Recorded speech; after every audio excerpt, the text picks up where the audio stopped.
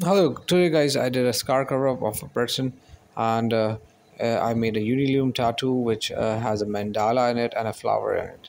It looks pretty simple, but at the end, it covered the scars. We had to position it in a position that was required to, cover the scar area up. So after cleaning it up, I did the outlines much better, and after that, I added in some shading to it, and of course with the shading in it I applied some uh, lotion to it. That was the end of the tattoo.